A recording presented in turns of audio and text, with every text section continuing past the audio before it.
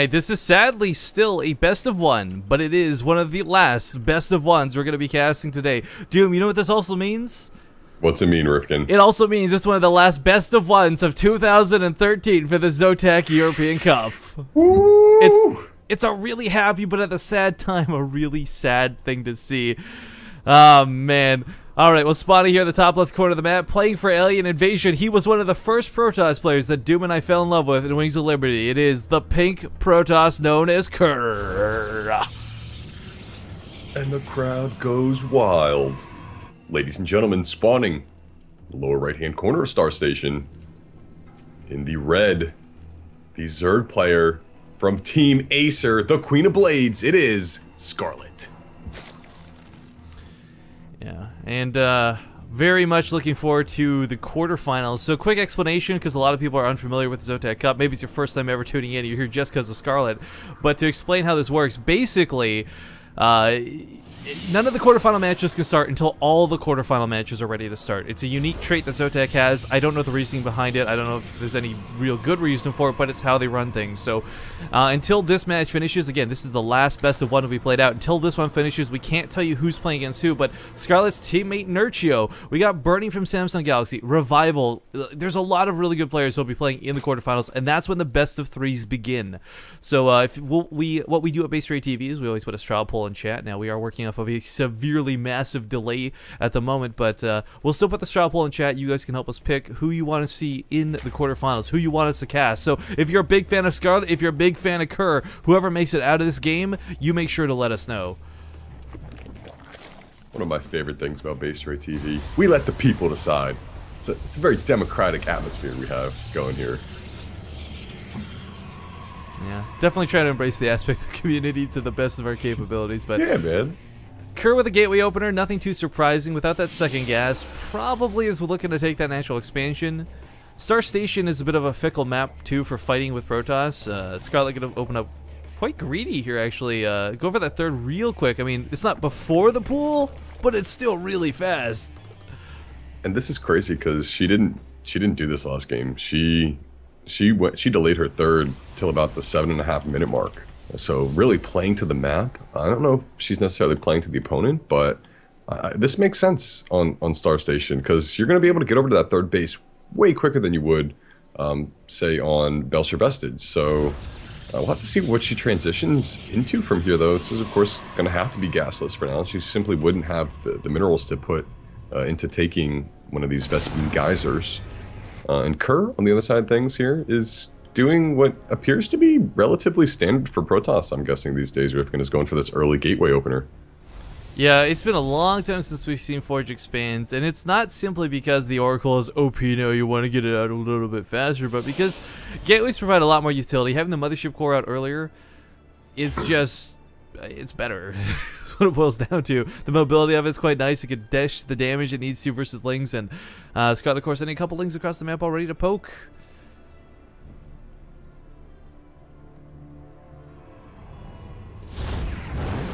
And they get poked by the Mothership Core. Yeah, not a lot can really get done. Mothership Core doesn't...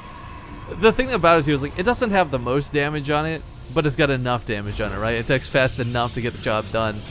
Kerr... The one thing we could really talk about this guy, I haven't... here's what's frustrating. So, Doom and I fell in love with this player together. We were casting him, I think it was like Daybreak versus Bly, right? You remember that game? Like, that was the game that Kerr was like the standout player to us. Then it's definitely Daybreak, yep. Well, the problem was, like, Heart of the Swarm came out, and he disappeared for a while. He recently, like, 2 or 3 months ago, got back into playing more full-time. I don't know if he's... sadly, I haven't got to cast him a lot in that time period, but Kerr was a guy who could make the impossible happen. I'm not kidding you guys. To explain this situation to you real quick, alright? The setting is Daybreak. He goes for a Cybercore quickly, puts it on the front of his wall. Bly with an early Roach all-in, knocks the Cybercore down before Warp Tech even finishes, and somehow Kerr comes back from that game for a victory. Like, that's why we like this guy a lot. I have no idea if he's still played to the same strengths against someone like Scarlett, because Scarlett is quite frankly a very, I don't know, it feels like Scarlett is always going to be Goliath in the David versus Goliath series, you know what I mean? That's the way it's been recently, man. She's looked unstoppable, and she looks insanely creative to boot. Like, it's not just doing something predictable, it's doing these things that you just blow your mind when you see them. Yeah. But yeah, Kerr is definitely the type of player who he really knows that Protoss is the race that needs to be cost efficient, and he makes those units as cost efficient as he possibly can.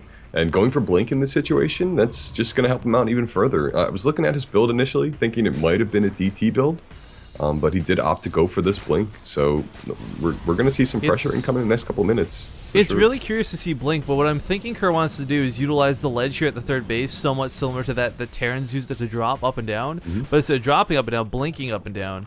Because otherwise, Blink is not really your go-to. It's great for when you finally get Colossus out in the field, but, ooh, Doom, you weren't entirely wrong. It is going to be a Dark Shrine coming up as a follow-up to this, curiously enough. Right. So these Spore Crawlers for Scarlett are going to have to stay up, but it does look like Kerr is going to drop. Well, I guess that was a Spine. Oh, he reveals the blink, though. Yep. And that was kind of strange in an effort to change that small handful of Lings, but maybe he just really wants to eliminate them off the field so they don't come back and try to take down that pylon unsuspectingly. But there we go, blinking forward. A lot of Lings charging through. That probe is going to survive. There's actually that's huge. There's great areas to take fights around here, too, because, of course, Kerr can keep blinking around, but unfortunately, will lose this pylon. But as you said, probe lives, so another pylon gonna come down, and I didn't first blood. Whatever. I'm sorry, guys. I'm terrible. Anyways, we do have a lot of. Well, what we do is have a lot of static defense coming down here at the third. Scarlett definitely expecting Kerr to follow up with this, but he's deciding to pull back, realizing like, oh, all right, she's got a lot of Lings. She knows what I was coming with. It's not gonna work. Let's go for whatever the next plan is. However, Scarlett putting down a Spire and Doom. This is kind of like the trademark thing. Like once Scarlett gets Mutalisks, you can't stop her. And with the composition here, those are just going to be insanely difficult to deal with. I mean, Kerr is going to be getting his +2, but it's still a long ways out, 150 seconds at least. And Blinkstalkers are decent against Mutalisks, but this is so many Lings on the field for Scarlett. 77. And I mean, I don't care how quick you are with your Blinkstalkers. If there's that many Lings out there, they're going to catch up to you eventually and cause a ton of damage, like ruin your day type of damage. And this is also preventing Kerr from taking the third base. So as we go further and further in the game, the Mutalisks are going to pin him into his base at the main and the natural. The Lings are going to prevent him from making any advances on the field. This is looking kind of rough here for Kerr in this situation, to be completely honest. Well, the one upside he's got going for him is the fact that he did get Blink out earlier. Means that when Scarlett does eventually make those Mutalisks, they will be a little bit easier to deal with. Not easy, but easier. Yeah. That's a hell of a lot of Lings though dancing around the middle of the map, and Kerr might have a good positioning at this watchtower. Hell, he can blink down if he needs to, but even then, look at this. Yeah, Scarlett already wrapped him behind, goes for the recall instead. Great move tactically. Prism moving into the main base too. Here, but Scarlett's already prepared with Lings in defense. He needs to get that. Far in range though. He needs to get the Shrine. Weapon, man. Or sorry, the Spire. He needs to get that Spire down quick. There are 10 Mutalisks coming up, but the +1 upgrades delaying this is going to be huge. Nice. Good pick off here out of Kerr. This also pulls all the Lings back home to defend, buying him a lot more safety back at home. This Warp Prism absolutely worth its weight in gold, Doom. Yeah, that was a slick move there from Kerr, and as a response back at home, Ripken throwing down 2 Stargates, going to try to pump Phoenix out to try to cut off any Mutalisk advances that are going to be coming forward here, because the Spire's still about 70 seconds out, but Scarlett looks like she's going to go for it, Ripken here. Tons of Lings flooding across the map, and the Mutalisks are going to be so annoying on the mineral lines for Kerr. Unfortunately, the Immortals here he can't just blink away with the Stalkers. The Immortals will be abandoned. Needs to keep a lot of the Stalkers alive because while the Lings are scary, the Mutalisks are even scarier. And here comes some more Stalkers blinking up to the high ground. Gonna have to sacrifice those Immortals. But looks like Kerr should be able to hold this onslaught. I think he's going to. The Mutalisks are looking kind of confused here, but they are taking out a good amount of Stalkers. Additional Warpin from Kerr, it may be too much for Scarlett to actually contend with, but Phoenix production has started back here in the natural for Kerr. Scarlett's taking her 5th base. She's just got to be like, wait, I have Mutalisks. Why aren't you dead? that flood of Lings, though, man, I got to give it to Kerr. With no Zealots, he actually held that quite nicely. Normally, of course, when you get a flood of Lings surrounding Stalkers like that, even with Blink, they have a trouble. Because they don't attack fast enough to deal with that many Lings, right? Yeah, good defense again from Kerr. Desperately trying to get that third base up while the Mutalisks are ravaging this mineral line. There's simply not enough Phoenixes out to really contend with this, and 2 are going to try to prod in here as the Zealots. Oh, the Zealots are being surrounded by Lings. But looks like the Mutalisk numbers are starting to be hurted and thin just a tiny bit. Kerr, of course, investing in more Phoenixes behind this. Scarlett has no means to actually break this wall. Those couple of Zealots holding quite nicely, and while Kerr's not exactly getting the better end of these engagements, these are attacks that would have absolutely killed any other player at this point.